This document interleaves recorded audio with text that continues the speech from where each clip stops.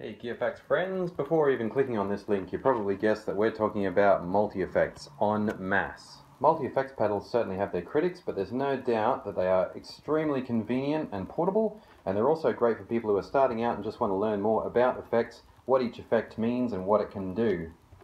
But it won't be long before you're starting to think about sound quality, which is the best value for money, which one provides the most diverse effects, and what sort of personality do you want in a multi-effects pedal.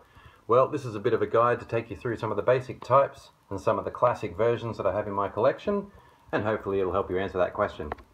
Now before we get right into it, there is a certain kind of guitarist who Steve Terryberry described as a tone elitist, which I thought was a very good description because the fact is a multi-effect system will never give you the same guitar tone and quality as a great selection of individual pedals all chained up to a really high quality amplifier. The fact is, like I said earlier in this video, multi-effect systems are built for learning and for convenience. Having said that though, if we don't let ourselves get bogged down in the idea of perfect tone, then we will find there are a lot of interesting tricks and great musical features in each of these pedals, and they're well worth exploring. In 2016, Boss released the GT1, which is an extremely capable unit. It has a lot of effects on board and a lot of computer connectivity, so if you want a big range of effects and a lot of studio capability in a pedal, then this is a good place to start. But newer is not necessarily better. A moment ago I mentioned the idea of tone elitism, and it was around 2000 that Yamaha released the DG Stomp, which was designed to compete directly with linked pedal boards. It's a half analog, half digital pedal, and in many ways it really does compete with those more elaborate professional setups. This pedal certainly has its fans and critics. Some of the classics are more than 20-25 years old, like this ancient Digitech RP12, which provides excellent sounds for the studio, but it's also extremely fun. The expression pedal can do all sorts of crazy things, and there are some very weird effects and some very weird pathways that you can chain your effects through to create some really interesting sounds. And another ancient classic, the Korg AX300B. This is another pedal that shows us that open-mindedness is really important when you're choosing a multi-effect system. It's built for bass guitar, but I've used it on various guitars and found all kinds of varying and very interesting results. And the same is true for the Boss ME8B. Amazing effects for 6-string guitar. Fairly limited in modulations, but it does have some clever tricks up its sleeve, and it's a really, really fun pedal to play. And after all, that's why we all play guitar, isn't it? We came to have fun. If you really don't want to have that bass label though, there is an ME8. These pedals came from about 1996 and they are both excellent performers with a lot of analog circuitry in them.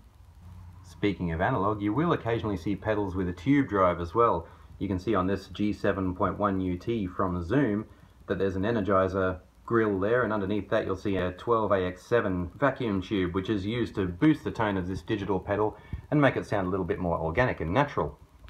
And the same theory was used a few years later on the Zoom G5. Behind this tube booster logo is another vacuum tube, again a 12AX7, and that's used to give a bit of liveliness to the series of digital effects shown on each of these screens.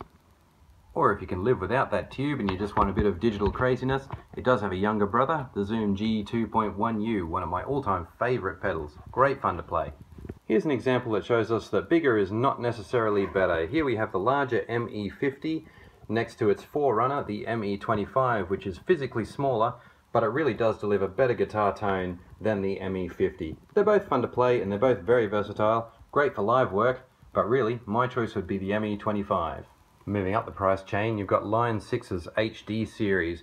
These are monster pedals. They really have a lot of effects built in, a reasonably high level of editability, and they're built extremely tough.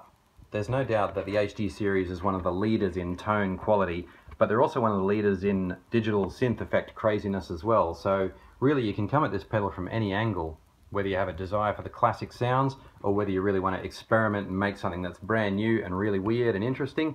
The HD series, in this case the HD 400, could be a really good choice for you. And along the same lines, but going back about 15 years, is the Boss GT6. This is a bit of a classic as well. Very quick editing system, some very new and interesting modulation effects, and a very assignable expression pedal make this one a really fun unit to own. Still reasonably common and easy to find, quite affordable, and it also comes in a desktop version, the GS10, which has some extra features for studio recording, as well as a pair of built-in speakers. And speaking of studio recording, Multi-effects don't necessarily have to look like pedals. This one's a desktop multi-effects system by M Audio called the Black Box, and it has all kinds of sequencing effects. In other words, you can make your wah pedal and your phaser sound and all those kinds of time-based dynamic sounds run to a sequence which is perfectly synchronized with a drum beat, which it also provides on board. So again, it's about open-mindedness. When you're in the music store looking for your multi-effects system, don't just look at the pedals. There's all sorts of other alternatives. And I just want to finish by saying one thing. Don't discount the possibility of buying one of the smaller multi-effects units for a very low price. Sometimes these have some awesome effects built into them. Once again, nothing on it is going to satisfy the tone elitists, but they're great fun to play because the makers will generally put some effects into these kinds of pedals that are designed to thrill you right out of the box. In this case, it's the Zoom B10N, another bass pedal which I use for all kinds of guitars. It has some brilliant synthesizer sounds on it, some crazy delays, and an absolutely amazing particle reverb. Considering little units like these are usually under $100, they are well worth a look. So that's my collection as it stands in this year 2017, GearFacts friends.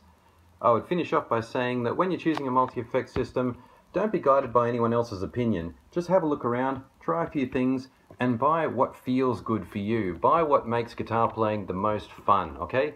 Like I said, that's what we all came here for, to play guitar, have some fun, and listen to some awesome sounds.